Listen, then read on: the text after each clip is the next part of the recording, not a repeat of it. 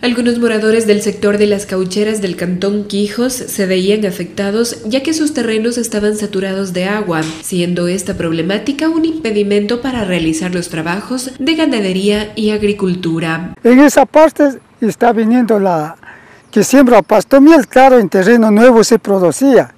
Y ahora ya como va decayendo el terreno, está perdiendo, está podriendo, no sé, no. Una hierba media rara que están saliendo. Eso no comen ni ganados. José Jurtunio, Leonidas Hidalgo, Santiago Hurtado y Juan Loja, propietarios de extensas zonas de potrero, dieron a conocer además que sus propiedades, al no contar con drenajes, provocaron pérdidas considerables a sus finanzas. Porque el ganado a lo que camina se entierra, hasta se mueren. Entonces es una cosa media horrorosa.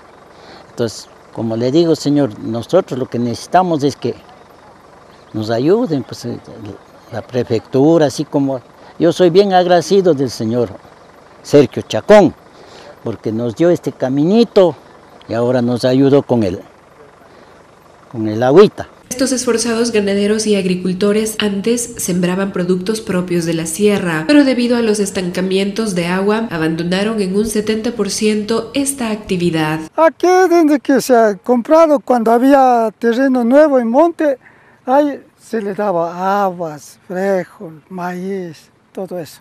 Alberja también se les daba. Hemos hecho pruebas sembrando.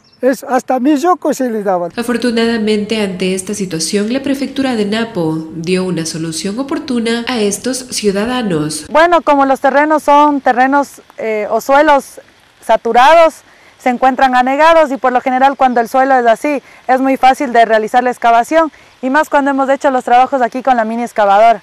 No ha tenido problemas tan complejos como en otros sectores. Bueno, aquí los trabajos que se han hecho de los 764 metros aproximadamente es un valor de $1.400 aquí en los trabajos que se han realizado durante 45 horas, todos los trabajos aquí en este sector en las Caucheras. Son 20 familias beneficiadas quienes ahora podrán continuar con la siembra de sus productos y con el pastoreo de su ganado. Este tipo de obras, según manifestaron los técnicos del GAD provincial de Napo, ampliarán su cobertura a más parroquias. Allytv, la televisión pública de Napo.